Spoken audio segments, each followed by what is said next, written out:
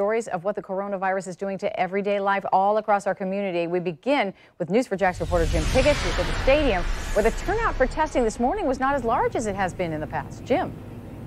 You know, that was a surprise to some people, though they did have to close at 1:30 today because they reached capacity. But it's been much earlier last week because I've been out here most every day at that point.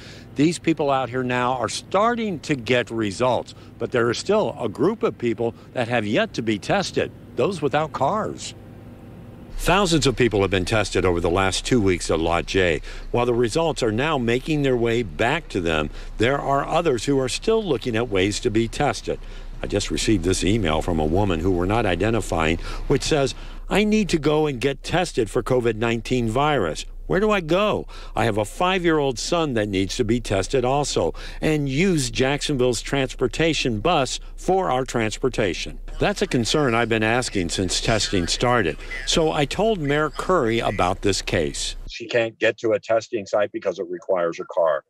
Are they making any type of provisions for people that don't have a car to be tested? The Department of Health. She called the Florida Department of Health. Let me back up. I'm sorry. Yes, she should call the Florida Department of Health. But it goes back to what I said just a few minutes ago. There are people right now that are scared and concerned, trying to figure out how to get testing, and we acknowledge that.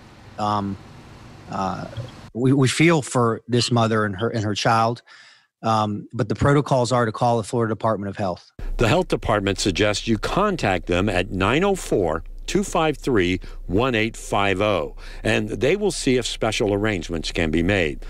Also, people with health issues are urged to contact their doctor, but not just show up at an emergency room. This past weekend is also one where many people stayed inside, and I had a chance to talk to the sheriff about that. How is the stay-at-home order being enforced? Did everybody seem to comply? Have there been any problems?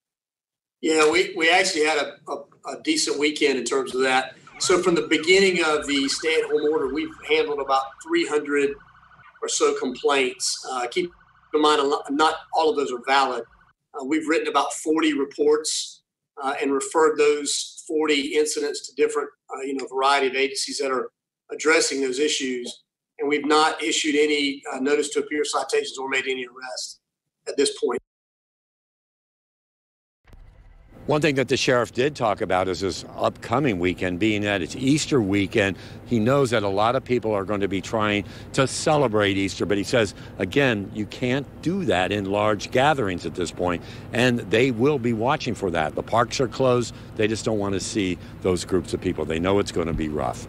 We're live at the stadium at Lot J. Jim Piggott, Channel 4, the local station.